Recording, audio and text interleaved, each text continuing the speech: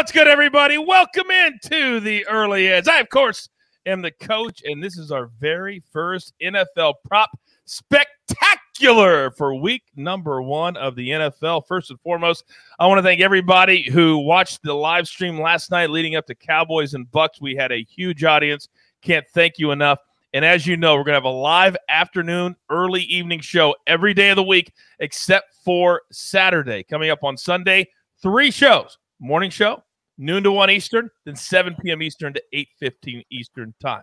Now, this show right here, we're going to give you no less than 17 props to play on Sunday. So with that many, we got to get right to it. Let's bring in the stars of the show. And this is the very first time that I've ever done a show with these 3 at the same time. Boys, we're making history.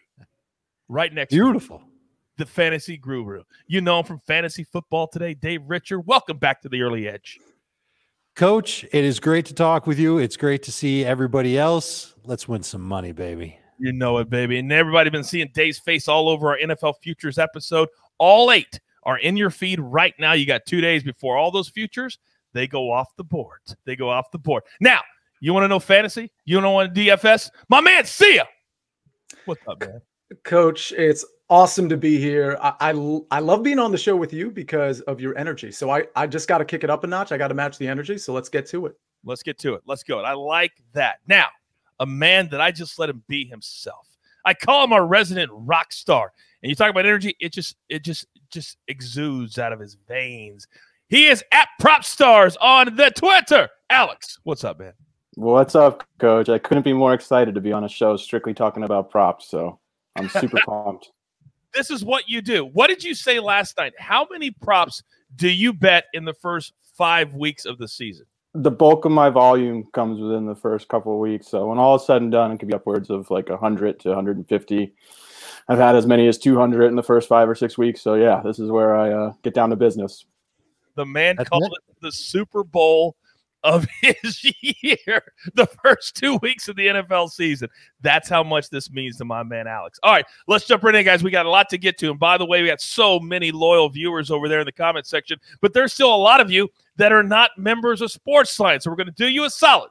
Hit that like button. If we get to 100, I'm going to give away a year-long sub for free. All the analysts, all the cappers, all the simulations, but we got to get to 100. Should take us no time at all. Hit that like button. All right, guys, let's jump right in. We're going to start with the Eagles and the Falcons, 1 p.m. Eastern on Fox on Sunday. And these are 2 teams that both have new head coaches. Jalen Hurts will be the starting quarterback for the Eagles. Matty Ice is still down there in Atlanta, but not a lot of high expectations. We don't care about that. We care about props. Dave, I want to start with you. Call me Allen Iverson, Coach, because we're going to talk about practice. Last month, I went to a Falcons-Dolphins joint practice, and I never thought I'd get as much out of it as I did. But one of the things that I got out that you didn't see in the preseason was Mike Davis playing in the 2-minute offense and Mike Davis running routes out of the backfield. He's going to be a factor in the passing game in Atlanta. And when you think about the offense, you think about Calvin Ridley running downfield. You know Kyle Pitts is going to be a new toy in this offense. But those guys are going to pull the Philadelphia secondary back a little bit. And in certain check down situations, it's going to be perfect for Matt Ryan to hit Mike Davis. He averaged 6.3 yards per catch last year in Carolina. He could do better than that this year in Atlanta. Who else is going to be the passing downs back for the Falcons? Is it really going to be Cordero? I don't think so. Is it going to be Wayne Gallman? I don't know. I think he's got frying pans for hands. So I think going over 14.5 receiving yards for Mike Davis, there's some juice on this. And I never like laying this much juice, but I'm going to do it here, and I'm going to do it again on another bet. Minus 130 for Mike Davis. I think it's a safe bet that he gets at least 25 receiving yards, and he helps fantasy managers this week as a number 2 running back as well. All right, Dave, I'm going to see just how much you watch the Early Edge right here, right now. Because you mentioned the juice. You mentioned the juice is at minus 130, something we don't really like to play when it comes to a prop. But I know sometimes the juice, Dave. Oh, man. You got me on this one. You got me on the. It's on the tip of my tongue, Coach. Anybody else want to help me? See ya? Worth the squeeze. There it is. Worth the squeeze. I knew it. I knew it. I've seen the merch. I've seen the merch for it. I've seen the merch. Come on. Oh, man. That's okay. We're going to give you one. Alex and Sia came to your defense. It hurts my heart. Good teammates. I'm sorry. I feel like an idiot. Let's stay in that same game, though. We went over with Mike Davis, but Alex, you're on an under. What do you have? Yeah, Coach. So I have an under I like from this game. It's Russell Gage under 55.5 receiving yards. Gage is a great story. He's a former 6th-round pick. He's carved out a role as a productive NFL receiver. That does not happen very often. However, this number just seems very lofty for him.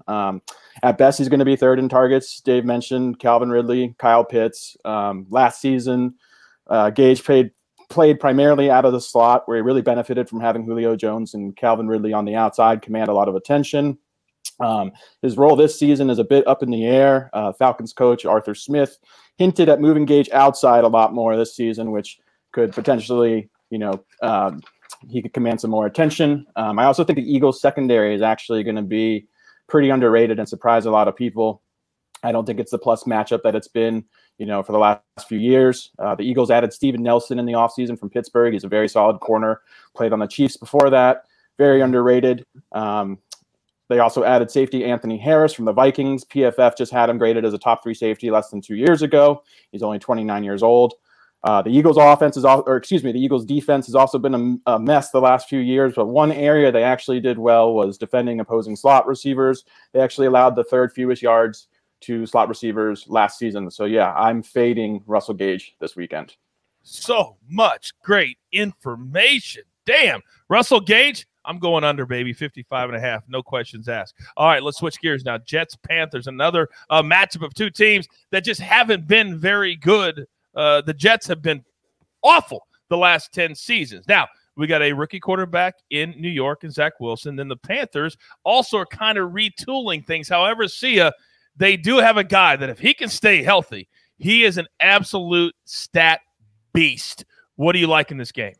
Yeah, I like Christian McCaffrey over the rushing yards. It's 71.5. Now, there's obviously a total yardage prop there too, which you can take. I liked the rushing yard prop better, and it's mostly because I think Carolina is going to be in a positive game script against the Jets. Let's keep in mind they're favored by 5.5, 5, 6, depending on where you look. So I like Christian McCaffrey in that positive game script to be running the ball, particularly in the second half. We know he can break off a run in the first quarter and cover this prop, but let's not forget that Lawson and Davis are out for the season here. So the Jets are not only hampered by being the Jets, but they're also hampered by actual injuries. And just, you have to respect the pass catchers, no matter what you think of Sam Darnold.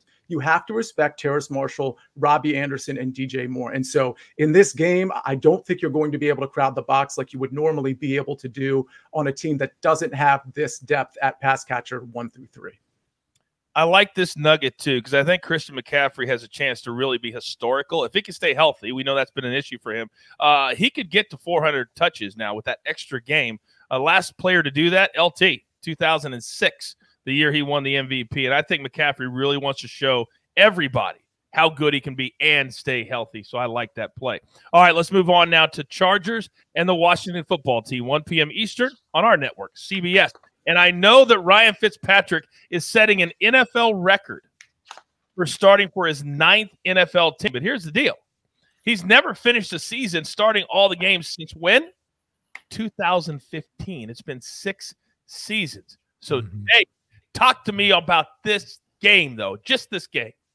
I think you're going to see Ryan Fitzpatrick have the starting job all year long. He's going to have to be really miserable to lose it. Washington really doesn't have anybody else that they can be that confident in. A lot of the guys were on the team last year, and then they added Fitzpatrick. But one of the things I also expect Washington to do is run more and throw less than they did last year.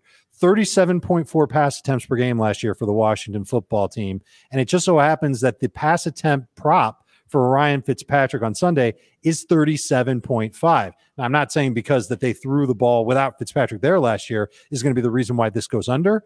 I'm saying they're going to be able to have a lead in this game at home against the Chargers, and Antonio Gibson's going to get himself some numbers, and I think you're going to see Ryan Fitzpatrick not quite hit that mark. Over 30 passes, sure. 35 passes, yeah, maybe he gets close to that. But without Curtis Samuel there, that's a big difference. Curtis Samuel is a short area target. Those little pop passes, those shovel passes, those screen passes that you see quarterbacks do, they look like throws that you and I could make. Even Sia could make those throws.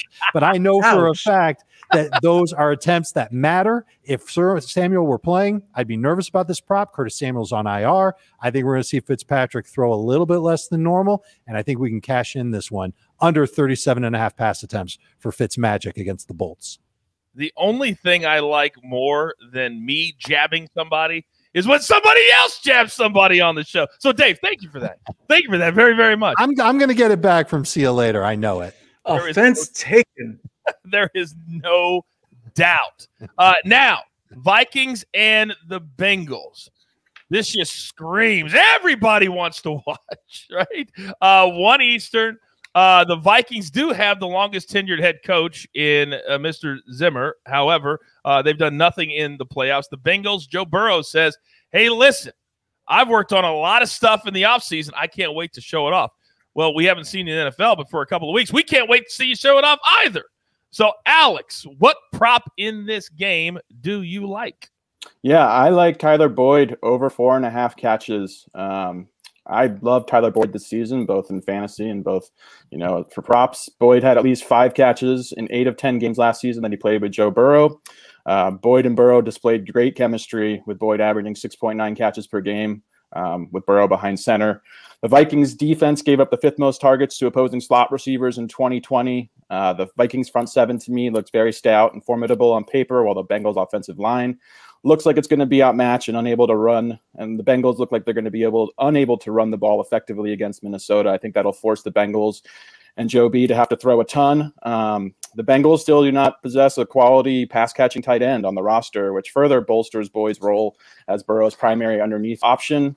Also factoring Burrow's return from an ACL injury, I think he may even be more inclined to get rid of the ball quickly. And due to the depth of Boyd's targets compared to T. Higgins and Jamar Chase, he should really be the biggest beneficiary of that. I think that's the most important part, is that, first of all, I think the Vikings defense is going to come after Burrow quite a bit, and he's going to need to get rid of that ball quickly. And Boyd is going to be the target that's going to be closest to the line of scrimmage, and Burrow is going to be able to hit him. This prop made my list. I didn't include it in my top 5, but it's up there. I love it. Great call. I tell my friends back home, I grew up in Kansas, and I have a lot of friends who shoot a 72 on our local course, think they can play on the PGA Tour. They also think they win a couple of prop bets, that they're professionals now. And I tell them all the time, watch my guys and listen to what Alex just said right there. And that separates those that think they can do it and the professionals. So let's leave it up to professionals like my man Prop Stars. Now, let's stay in that same game, because on the other side of the football, you're seeing a couple of numbers that really stuck out to you. What do you like, pal? Yeah, first of all, I love that Boyd prop as well. I like Kirk Cousins over 258.5 passing yards. So a couple things here. One, Trey Waynes is out for Cincinnati. They lost William Jackson in free agency to the Washington football team. They did pick up Hilton, but it's basically Awuzie Hilton and Eli Apple to cover this receiving corps, namely Justin Jefferson and Adam Thielen. It's just a really, really poor matchup. And before we say, oh, well, it's just Kirk Cousins, like, one thing to consider here, in 2020, 8th in passing yards, 7th in air yards. And so that's probably a little bit higher than you think. Now, take that stat and measure it against a Cincinnati defense that is going to have to match up with Justin Jefferson, Adam Thielen, and of course, Dalvin Cook, who will also be catching passes. I think this is a really interesting game. By the way, I like Boyd in DFS too as a pivot off T. Higgins, who's going to be really chalky. And I like the Vikings to cover the spread here too, but give me Kirk Cousins. I think he's going to air it out. Okay. Did you also have like a future prop or the highest scoring team prop that you liked here too? This was interesting to me. Yeah, so there's a couple that I like, and it's Vikings are one of them at plus 1,400. I think it's just a good number. I mean, that's going to be like 6th or 7th on the list. If this game goes back and forth, which I expect it to a little bit, I think Cincinnati will be able to put up some numbers here. I think Kirk Cousins, I think this is really going to be a coming out party. And if we just go down narrative street a little bit here, Kirk Cousins is one of those guys that he's had a really bad offseason from a PR standpoint. And that chip on his shoulder, like he's had it ever since being drafted at Washington when he joined forces with RG3 and Kyle Shanahan. So I really think this is a moment where Kirk Cousins wants to remind everybody who he is, and he can do it against Cincinnati. And let me be clear, that's just for week 1. So Vikings plus 1,400 or Arizona plus 1,800 just to have the highest scoring week, correct? Correct. And keep in mind when it comes to those, I'm really betting the number more than anything. I really see value in both of these numbers. I only qualify it like that because I do expect Arizona to probably lose to Tennessee. But at plus 1,800, I like the number too much to stay away from it, especially since it's a tight spread. All right, very good. Now, understand when we talk about value and we talk about betting certain things at plus 1,800, we're expecting to lose. And those people that are new to sports betting don't understand that concept. But eventually, over time, if you trust the numbers, these will hit and you will come out profitable. Now, here on this show, every single week, like we do every other show, we want to be interactive. We want to answer as many questions as we can and put our guys on the spot because they're the pros. We've got 2 or 3 people in our comment section, and anybody can jump in. Just raise your hand. A Calvin Ridley over 5.5 catches prop. Does anybody want to comment on that from my man Eric Brown? Go ahead, Dave. Yeah, I mean, it almost seems a little too good to be true. I can't imagine Ridley not even seeing 10 targets in the game and knowing what his catch rate is. Getting 6+ receptions should be pretty easy. I do know that the Philadelphia secondary, we've already talked about it. It is going to be a little bit better than it's been in the past, but I still think Ridley can manufacture at least 6 catches. So this seems a little suspicious to me, but I'm still going to take it. Just wouldn't put a ton on it. A little bit. Just, a couple of, I don't know, peanut shells.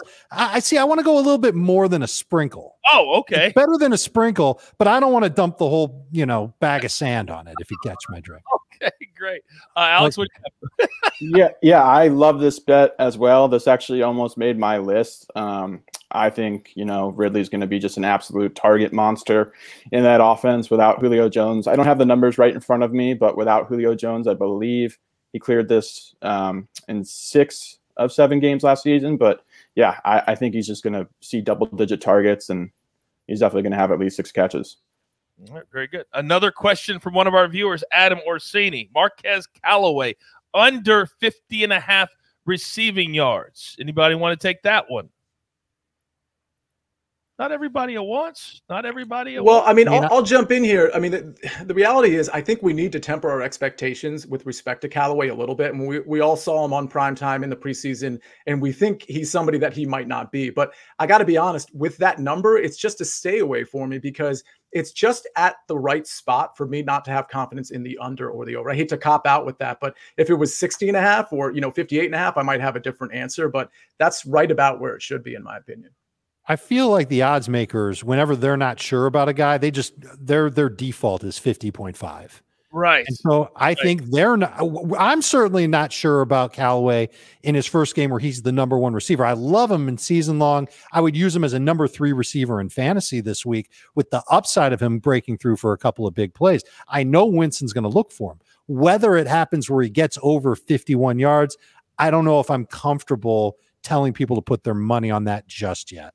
See, it's fascinating what you just said, Dave, because now I want to come back over here to Alex, because, Alex, you have a theory that there is a reason why you are so heavy as far as amount of props that you play in the first 2 weeks is because of what?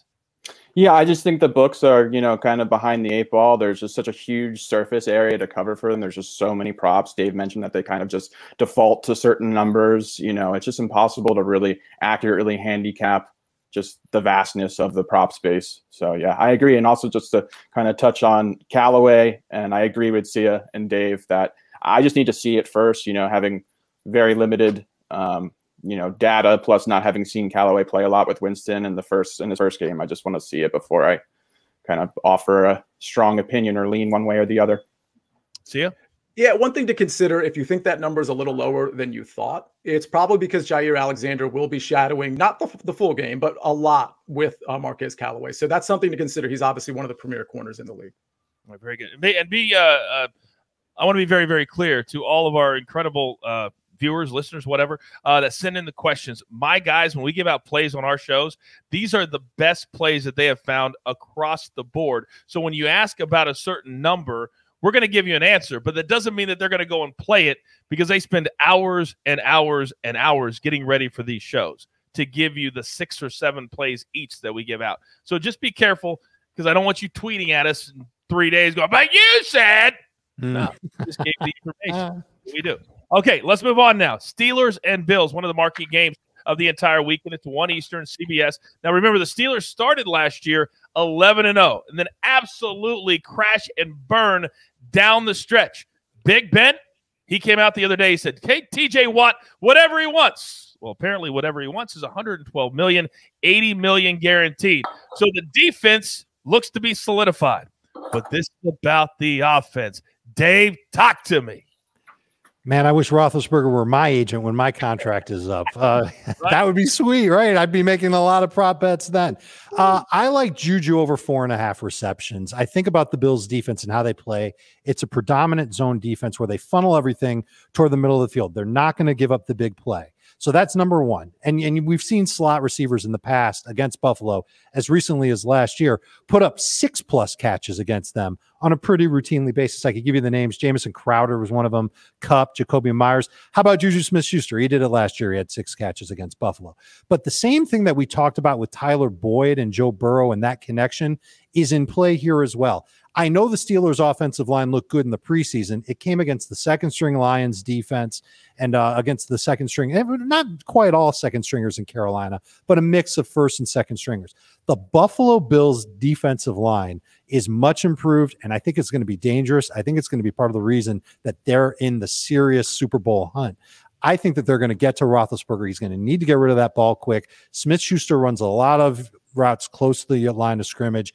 I think you're going to see Juju Smith-Schuster easily get 5+ receptions. There's a lot of juice here, but as I tell all my friends, the juice is worth the squeeze. Fair enough. Touche. Okay. Maybe I borrowed that from you, Coach. One time I borrowed it. Okay. It felt good. It felt like you had redemption. Quickly, before we get to your other play there, hit that like button. We're getting very, very close to 100 likes. When we do, I will stop the show immediately, and we will give out a year-long sub to SportsLine. Now, Dave, you have another, unless I missed it while I was listening to my producer, you have another prop from the same guy, same game, right? I don't think I do, but I know that Sia does. My bad. Sia does, and I fully support it. Well, my bad, Sia. Dave, that's not too much of a surprise because it's basically an alternative way to play Juju Smith-Schuster, and it's the over yardage prop, 53.5 yards. And I won't rehash everything Dave said. I agree with all of it. He's going to stay on the field. If you're wondering between Chase Claypool, Deontay Johnson, and Juju Smith-Schuster, in 3 wide receiver sets, of course, Chase Claypool will be on the field, but in 2 wide receiver sets, he's probably out of there. So let's remember that not only will Juju be on the field more often than, let's say, Chase Claypool, for example, but he had 128 targets last year, 20% of the target share, and he will be running those short area routes. I really like this one. I don't think he's going to be. I don't think he's going to be seeing much of Tre'Davious White, and so I think this is a really good number for him. What's the juice on that one, Sia? It's actually -115. So there you go. Like if you want to play Juju, if you liked my prop, but you don't want to lay 140, go with Sia's prop and lay 115. There you go. I like it. By the way, I need to bring this up because when we did the NFL Future episode with RJ White, he gave out in the NFC South episode, he gave out Antonio Brown 200-1 to lead the league in receiving yards. Last night at halftime, do we all remember what Antonio Brown had last night? $118 in the first half. Oh, RJ was feeling himself on Twitter too, and I'm going to feel like an idiot if I didn't at least sprinkle a little bit on that prop at 200-1. He may, I mean, obviously it's 17 games, but he looked pretty good in game 1. That's all I'm going to say. All right, speaking of looking good, last year Aaron Rodgers looked fantastic. 3rd MVP, but it was an offseason of turmoil. Is he coming back? Is he going somewhere else? He decided to come back. They changed that contract to basically a 1-year contract, and then he can go wherever he wants apparently next year in 2022. Now, the one frustrating thing about Aaron Rodgers is that when he gets a big lead, there is nobody, with the exception of maybe Tom Brady, that controls the game better, runs the play clock down more, and finds his running backs more than he does. So that can translate into our next prop. Alex, what do you got? Yeah, it's tough to fade one of the GOATs, Coach, but I've got Aaron Rodgers under 39.5 passing attempts. This is at -115. I just think 39.5 is way too high of a number. He was held under this in 15 of 18 games last year, including the playoffs. He averaged only 32 pass attempts per game in the regular season in 2020. Opponent quarterbacks that faced the Saints last year were held under this total in 13 of 16 regular season games. The Packers are perennially one of the slowest paced teams in the NFL. They averaged, I think, the 3rd fewest possessions per game last year. The Packers also did not make really any notable changes or upgrades to the receiver group outside of adding Randall Cobb, who I don't really think moves the needle at this stage of his career.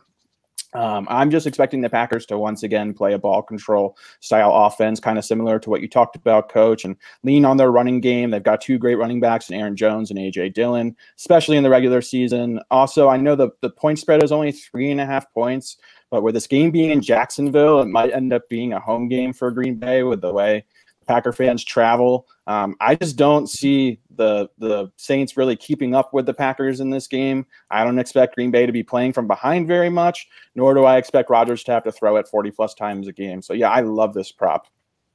How dare you insult the fighting Jameis Winstons and those Saints in week 1 coming out strong. By the way, it was a surprise to a lot of people that Jones decided to come back. 4 years, $48 million. 6th highest paid running back in the league now to go with that 2nd-round draft pick in A.J. Dillon. So good play there by you. Now, our next game is going to be the 49ers and the Lions. So we have a question in the chat from Timmy Blackwell. So let's start with that one first, then we'll get to the plays that we're giving out. George Kittle, over 55.5 receiving yards against the Lions. Anybody would like to take this? Go ahead, Alex. Yeah, so I do love George Kittle. He's obviously a tremendous tight end, tremendous talent, highly productive when he's on the field. The issue I have is just I don't see this game being very competitive. Obviously, the point spread reflects that as well. And I can just see a scenario, and I'm going to talk about it when I get to my prop, where the 49ers are up big, possibly double digits, and just not needing to throw the ball a lot and just relying on their run game. So I'm not necessarily going under on this prop, but if I would just probably stay away personally from it. And yeah. I'm good with a sprinkle on the over on this one, Coach. I think that when you look at George Kittle and what his upside is, you just go back to the end of last year when he started to put up some decent yardage. And there were other games earlier in the year where he was in the triple digits. It doesn't have to take that much for him. Maybe only 4 catches for him to get over 60 yards or so. That's what we're looking for here. Jamie Collins of the Lions is a linebacker who might cover him. I don't think he can hang with him. Will Harris is the safety. I don't think he can hang with him. I think there are some exploitable matchups that the 49ers can roll with here to get George Kittle going. I don't mind doing a sprinkle on one George Kittle over 55.5 yards. Oh my gosh, it completely, my heart is exploding when you talk like that to me. All right, Dave, I want to stay with you because I know you have 2 props in this game. Then we'll get back to Alex for his. So what are the 2 that you like a lot? So the first one that I think is worth the price tag is Trey Sermon scoring a touchdown at plus 240. Now, Raheem Mostert's a guy that we like a lot in fantasy this week. Jamie Eisenberg on our Fantasy Football Today podcast named him his start of the week. But Trey Sermon's the rookie behind him, and he's in that secondary physical type of role, and he could be used in short yardage situations to begin with for the 49ers. There's also the fact that the game doesn't figure to be competitive, just as Alex said. So Sermon could get some extended work in the second half in the 4th quarter. That could lead to a breakaway run for him where he can score a touchdown. So plus 240 is that, but you can also bet on him getting 2 touchdowns in the game, and that's plus 1,600. So you can break out, the little kitty shovel that you use in the sand when you go to the beach and take some of that and put it on the plus 240 and then just take a little bit off, give him one of these, little bit of the, Salt Bay on the plus 2 touchdowns for Trey Sermon. He could open up his career with a couple of scores against this hapless Lions D. Did it shock anybody last night that Gronk, what we talked about on the show, didn't we, Alex? You get inside the 15-yard line, who does Brady look for? There's just certain guys that are just really good in the red zone, and I think Sermon's one of those guys. I think he's a guy that is really going to be looked at a lot. All right. Are you clear? Are you clear, Dave? Are you good? I got another one if you want one. That's what I thought. So because listen, Coach, if I could just, compose myself for a second. Okay. There are players in the National Football League who just command attention from the general public. And I'm here to lay out a prop on one of those players. Give it to His me. name, of course, is Mohamed Sanu. Of course. I didn't even know he was on the 49ers until I was watching preseason games. And there he was running around. You know, he's an older guy, so he wasn't running around real fast. I know he's not the number 1 receiver. That's Brandon Ayuk. I know he's not the number 2 receiver. That's Deebo Samuel. And I'm not sure he's the number 3 receiver because Trent Sherfield, remember he caught that big bomb from Trey Lance in the preseason. Everybody went crazy over Lance. No one paid any attention to Trey Sherfield. But he might be the number 3 guy. He's a little bit more explosive than Mohamed Sanu. So there's an over-under on his yardage of 21.5, minus 120. I'm taking the under. I don't know if he's even going to play. He might be active. He might work on special teams. He might return some punts, but I don't think he's going to get 22 receiving yards. And there's also a prop on the longest reception that Mohamed Sanu gets. And I know the world wants Mohamed Sanu to be bold and outstanding and great, but he's not catching a ball for 15 yards. His over-under on the longest catch is 14.5 yards, minus 115. And I even did research on it, Coach, because you want a complete story told on Mohamed Sanu. And here it is. Over the last 2 seasons, he's caught 83 passes. Of those 83 passes, only 13 measly passes have gone for 15-plus yards. So here's a guy that doesn't really get a lot of yardage when he catches the ball. I don't think he's going to catch the ball much, if at all. Mohamed Sanu is going to go under on both of these props. This is easy. This is easy money. Well, you know what's going to happen then. You know the first play of the game, they're going on a 15-yard fade. No. Nope. You know that's going to happen. No, it's not going to happen. It's going to happen. They're not going to do that to me. Why would they do that to me? Oh, my God. I will tweet right at you if that happens, although I don't want to listen. I'm probably going to turn off the TV for an hour if that happens. There is a question I want to get to because a lot of guys are talking in the comment section. I will get to that. It's in reference to correlated parlays within the same game. So, Dave, I want you to think about that for a second because it's a good way to educate people, including myself. But, Alex, I want to get to your other play here in the 49ers and Lions before we leave this game. What do you got? Yeah, so this is actually my favorite prop that I've come across all week. I just absolutely love this play. It's Raheem Mostert. Under 17.5 rushing attempts. It's very juicy, but in my opinion, it's well worth the squeeze. Mostert did not eclipse this total in 1 game last year. He was 0 for 8. He's only received 18 carries in 1 game in his 5-year career. That is 1 game out of 48 games played. He has had 18 carries in a single game. Mostert has just never been a workhorse. He's also shown major durability issues throughout his career. It's hard for me to envision a range of outcomes where the 49ers coaching staff just decide to hand him essentially his career high in carries in week 1 against the hopeless Lions. Dave talked about Trey Sermon, who's also obviously on the roster, and he's going to be heavily involved in the game plan. The 49ers are the biggest favorite on Sunday. We talked about this earlier too. I could just see a scenario where Mostert's not needed in the 4th quarter. The Niners are nursing a double-digit lead, and the game's just likely to be out of hand, and they're going with Sermon at that stage. So yeah, this is my favorite prop of the week. Raheem Mostert under 17.5 rushing attempts. Can you repeat that number for me for the people at home one more time? How many games and how many times over 18 carries, please? 1 time out of 48 career regular season games. This has gone under 47 of 48 times. Not a misprint. Wow. I texted Maestro this, and he asked me to double check with the book. This is incredible. This is incredible. I mean, wow. Unbelievable. Clearly, this is the favorite prop of the week. This is unbelievable. Go ahead. I hate to burst everybody's bubble. Alex he's correct in his statement, but I must bring your attention to the January 19th playoff game between the San Francisco 49ers and the Green Bay Packers, where Raheem Mostert had 29 carries. It's a miracle. It was a miracle at the time that he lasted that long without crumpling into a heap and kind of scooching his butt off the sideline. So it's happened once in the regular season, but it's happened twice in his NFL career. I still really, really love that prop, Alex. Turkey always got to be the other side. I like it. All right, real quick, because we talk about it all the time, educate, entertain. Now, single game parlays when it comes to props that are correlated, because Dave, you and Cia were just talking about the receptions and the yards. Dave, I'll start with you and Cia. You can piggyback. How you guys feel about single game parlays with multiple props? If you can pull it off and you really believe in it, I say go for it. I know that there's some people that really don't believe in it and they really think that you need to just kind of separate things a little bit, but I'm not one of those people. I'm a go with your gut kind of guy. I like you. So the reality is a lot of books will let you do that, and most books won't. So in terms of like correlating, let's say whether it's props or an over with something against the spread, like a book just won't let you put those two together, but some will. I know certain sites recently have been a little bit more relaxed about that. So if you can do it, then what you're really saying is I have to be less right, because if you get the one right, the likelihood that you're going to get the correlated one right is obviously going to be higher. So instead of betting two separate things, in theory, you're betting two things sort of in tandem. So if they'll allow you to do it, you should do it. Yeah. I mean, why do you think the books are letting you do it? They want you to mix, but yeah, exactly. They have an edge.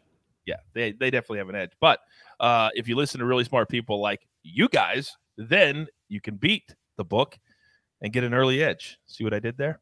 All right.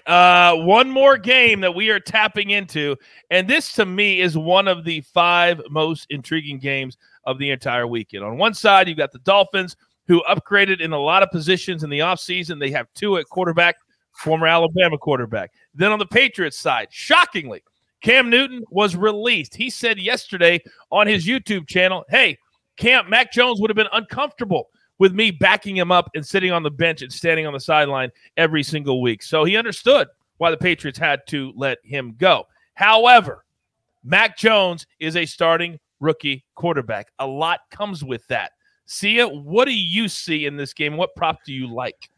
You said it. You said a starting rookie quarterback, and what comes with that is under 230.5 passing yards. I mean, it's just not a great matchup for Mac Jones, and I don't think it's going to be like gunslinger mentality with Josh McDaniels and Bill Belichick. I think it'll be conservative, both from a pace standpoint and a throwing attempt standpoint. I don't think he's going to throw the ball downfield too much, particularly since Nelson Aguilar looks like he's not going to play in that game. I think it's going to be a lot of Jacoby Myers, short area targets, a lot of Jonnu Smith, short area targets. So, yeah, he might have plenty of completions, but I don't think he hits the over 230.5 receiving yards.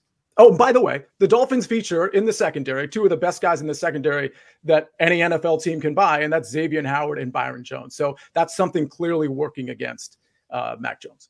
God, Howard's a beast, isn't he? God, he is so good. And he's making a lot of money now, too. He is making a lot of money. All right, our final prop of the day before we do a recap. And I'm going to make each 3 of you. Timmy had a good selection, a good suggestion in our comments section to do our favorite. We know what Alex's is, but our favorite prop of all of these. So, Dave, Sia, think about that. And, Alex, bring us your last one, please.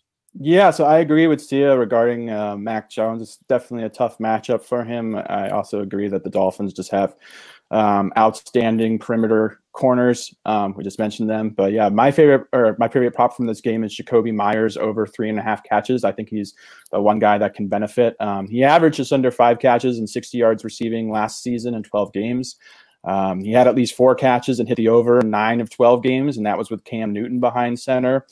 Might I remind you that Cam Newton averaged only 177 passing yards per game. That was the lowest per game average of, I believe, any quarterback who played enough games to qualify. I personally expect Mac Jones to be a significant upgrade as a passer. New England just doesn't have a lot of talent or depth at wide receiver. We mentioned that Nelson Aguilar is banged up, didn't practice yesterday, might not play. Kendrick Bourne's there, but behind that, they just don't have a lot of experience. Another thing I just love is historically how productive New England slot receivers are. For instance, going back to like Wes Welker, Julian Edelman, and now Jacoby Myers. The Dolphins are a very good defense with excellent corners, but again, last year they did struggle with opposing slot receivers. I just think this is probably the last time we might see Jacoby's catches as low as 3.5. I think he's one of the most underrated receivers in the NFL. Love it. Your stuff is next level. I don't even know what to say, to be honest with you. We're really, really close. Part of the reason we struggle sometimes to get to the 100 like button is because so many of you, we've grown such a big audience. You're like, I've already got a SportsLine subscription, but there's a lot of people that haven't. So hit that like button so I can give away a year-long sub to SportsLine so everybody can become a part of the family. We want everybody to join here. All right, as we wrap up our first NFL prop spectacular, I want to go around the horn And Alex, reemphasize, we'll start with you and just piggyback, seeing Dave finish it out for us. Your favorite prop of the week, Alex, you go. Yeah, so my favorite is Raheem Mostert under 17.5 carries. We mentioned in 48 career regular season games, he's been held under this 47 times. Week 1 against the Lions, I just do not think they're going to need him to get 18 carries. We've also got Trey Sermon in the fold. I want to also mention I love Dave's sprinkle of 2 touchdowns on Trey Sermon. I think that's definitely worth a little bit of coin. So yeah, my favorite is Raheem Mostert under 17.5 carries. Sia, go ahead. The Steelers are going to be throwing, honestly, more than they want to. I know they want to establish Najee Harris, but they're going to, in this particular matchup, they're going to have to throw the ball a lot. And therefore, this is a Juju bet for me. I think that's my favorite one. It looks like we might have some general consensus, particularly from Dave on that one. So over 53.5 receiving yards for Juju Smith-Schuster. Man, I love both of those. And I'm not going to say Juju is my favorite prop too, because it's minus 140 and you can just lay less with Sia's. So I'll go with the one that I've seen with my own eyes already, and that's Mike Davis getting over 14.5 receiving yards at minus 130. I think he's going to have a role in this passing game. I'm not expecting him to be 40 or 50 yards or anything like that, but as long as he gets you 18 receiving yards, you're good to go. Minus 130, it's a lot of juice, but as they say around here, the juice is worth the something. The squeeze. The squeeze. Oh, yeah, that's what it is. It's the squeeze. Oh, okay. Quick last one. Damian Harris scoring a touchdown. Yes or no, Alex? Yes. Love Damian Harris. Yes. That's a yes for me. All right, Dave. I don't know what the juice is, so I'm going to say no until I know what the juice is. Oh, God, look at you. It always has to be about the juice with everybody. Does it really matter? Yes, it really matters. All right. All right, we're up against it. Grab your paper. Grab your pencil. Here is the recap. And my goodness, that is glorious. Let's start with Dave. Put a little Mike Davis over. Sanu under. Sanu longest reception under. Juju over. Sermon touchdown. And Alex put his stamp of approval on that one. And then Fitzy Magic under 37.5 passing attempts. Then Alex, prop stars on Twitter. Boyd over 4.5 receptions. Ostert under. Rogers under. Myers over. Gage under. Sia. Cousins over. Jones under. McCaffrey over. Juju over. And then a couple of long shots, but boy, they're tasty. Vikings to be the highest scoring team of the week, or the Cardinals to be the highest scoring team of the week. That's a plus 1,400 and plus 1,800. We will be here every single Friday afternoon during the NFL season. Nobody works harder. Nobody has better information. And nobody, I promise you, has more fun than me and my team. So we only have one thing left to do. And you know what time it is. Oh, sometimes I throw out a shoulder. Here we go. You've got your marching orders. Let's take all of these prop tickets straight to the pay window for prop stars, for Sia, for Dave, and for the jeweler who puts it all together here at the brand. I am the coach. Let's go get it. Don't forget, count them 3 separate shows on Sunday morning, noon Eastern, 7 Eastern. We've got you locked and loaded, all things NFL, and also a little supersized morning show on Saturday with AB on the 1s and the 2s. Until then, we had some fun today. We are locked, we are loaded, we are focused. And again, this is the Early Edge. Good luck. Do you want best bets in your feed every single day? All you have to do is hit that subscribe button to stay up to date with all things Early Edge.